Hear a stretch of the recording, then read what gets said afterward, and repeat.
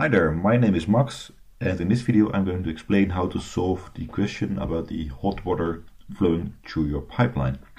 At the left side I've drawn a sink and your pipeline where we have X in this direction and water is flowing that way.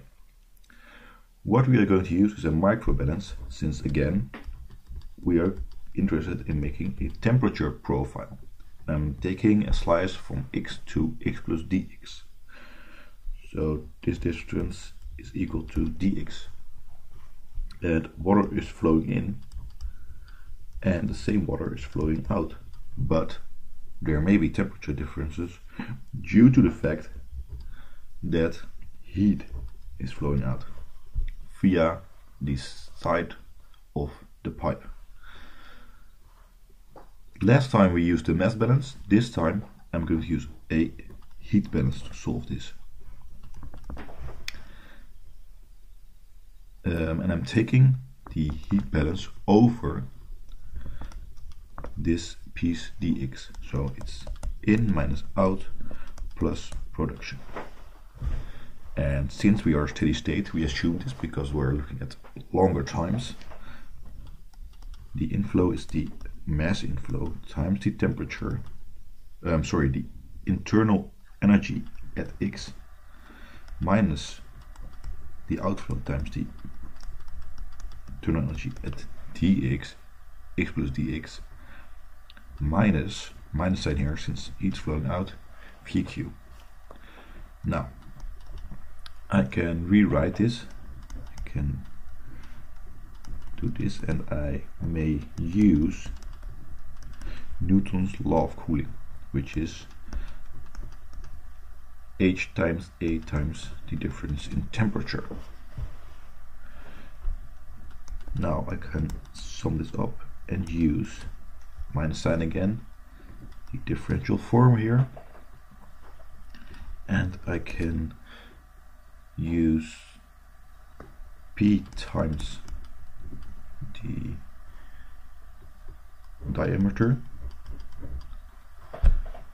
times dx for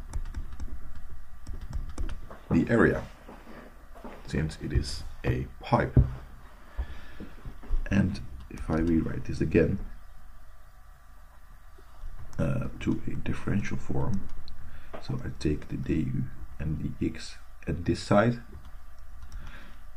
and I take this at that side, and for delta t I'm using the t at the spot x minus the t of the environment, and this is assumed to be constant, and we get this equation in which the difference in internal energy is also the difference in Cp times T, in which Cp is assumed constant in temperature, so we can say this, and we can rewrite it. So T minus T environment on one side, and the other side is minus this, and we can integrate this by separation of variables. One note, I'm just going to call this set alpha, which will make it easier to write down since it won't change anymore. So the solution of this differential equation is this. So minus alpha times x plus a constant, again we have the constant, and we've done this numerous times actually. You should be able to do this, and the initial condition, which I am going to say T0, T at T0 is T0, and we'll just fill it in later on, but this is the easiest way, which gives us at T0 x is 0, so E becomes 1, and we are left with T0 minus T environment is K2. So now we know our constant. I can fill this in and fill in all the variables and rewrite it to just find the t expression, and we find this.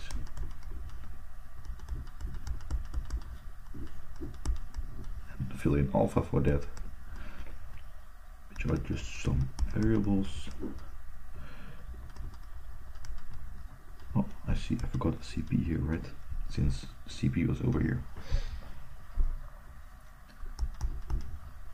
And this is our final equation, so the temperature profile over the pipe. And you were asked to draw a correct graph, and as you can see, if at x is 0, then this becomes 1, and this is what we are left with. So then only t is 0. So we have to start right here. And at x is very large, then the whole part of E will become 0, and then 0 times something is still 0, so we'll find T environment, so we have to get here at the end, or close to that, since the farther we're going away, the more close the temperature will be to the environment, and the relation is a negative exponential, so I will draw this. And then the last question was to fill in some numbers and find the correct temperature. Well, if you have found this equation, you can just fill in all the numbers all are known except for the x, and you should find that the answer is 76 meters.